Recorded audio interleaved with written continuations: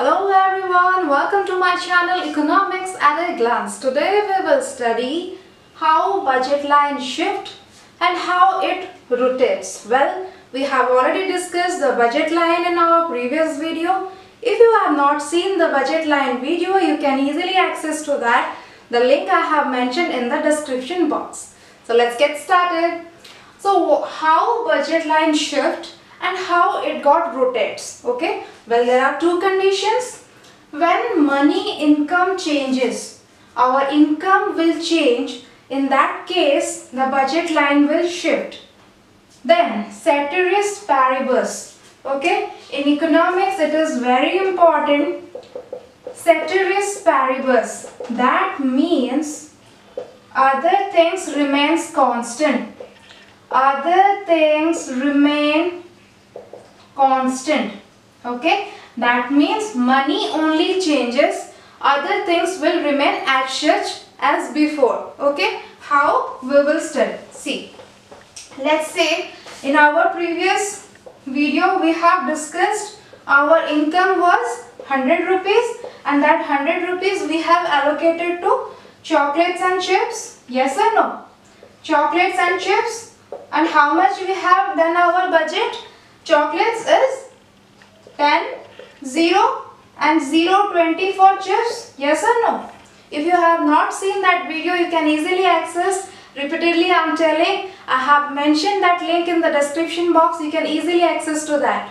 Okay. So 10, 0, 0, 20. Our budget line was that. Okay. Initially. But now, if I will tell this 100 rupees has increased to 200. Your mother is very happy with you. She has given 200 rupees instead of this 100 rupees, right? Now your budget is 200. So how you will calculate your budget now? The same product, chocolate and chips. Okay.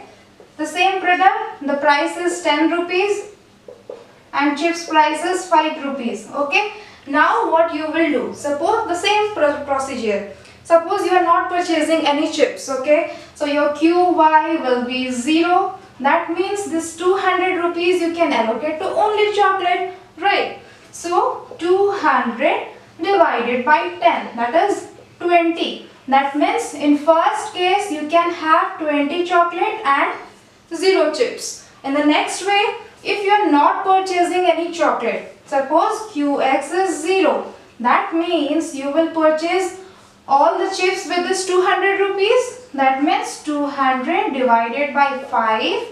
That is 40. That means 0 chocolate, 40 chips. Okay, your new budget line point arrives. What is that? First is 20, 0. And here what it is? 0, 40. Okay. Understood how it got arrived? What happens to our budget line? Let's see. So new point 20, 0, 0, 40. Let's just join these 2 points. See, this is your new budget line. Your budget line shifted to rightward. In economics, we know that any shift to rightward, that means it is increase in that particular curve. Okay, so now it shows our budget has been increased. Similarly, if your budget has decreased to 50 rupees, it will shift to leftward. Okay, when our budget increases, it will shift to rightward. When our budget decreases, it will shift to leftward. So this is all about shift in budget line. Next we will study how it rotates. See, just a minute.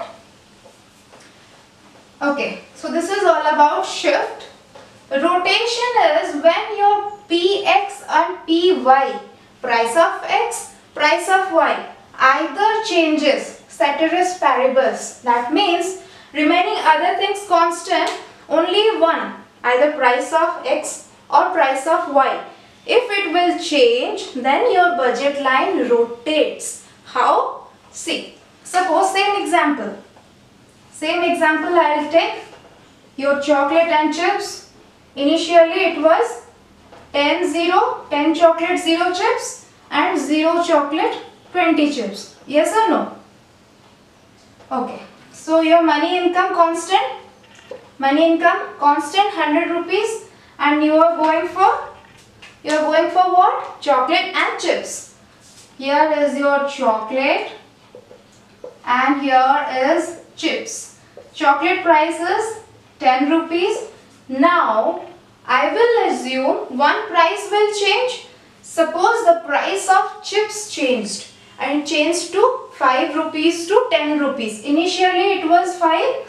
Now it has been changed to 10 rupees. Our chips price is now 10 rupees. Initially it was 5 rupees. What happened now? The same procedure we will follow. 100 rupees we have. First one, in first case, we will purchase no chips. QY 0.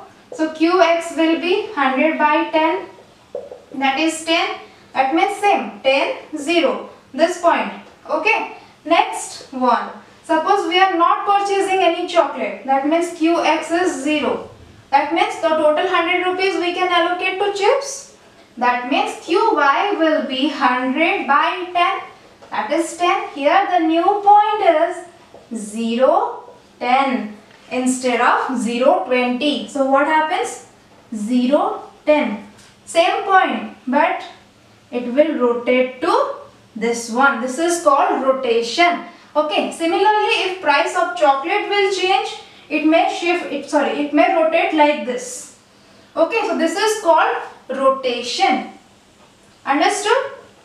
Okay. So this is all about shift and rotation in the budget line. Then we will study how budget line and indifference curve came in to produce the consumer equilibrium. Well, consumer equilibrium is our focus. In the next video, we will come with our next video, that is how indifference curve and budget line together will make consumer equilibrium. Okay. If you want to be with that video, stay with my channel. Don't forget to like and subscribe my channel. Thank you.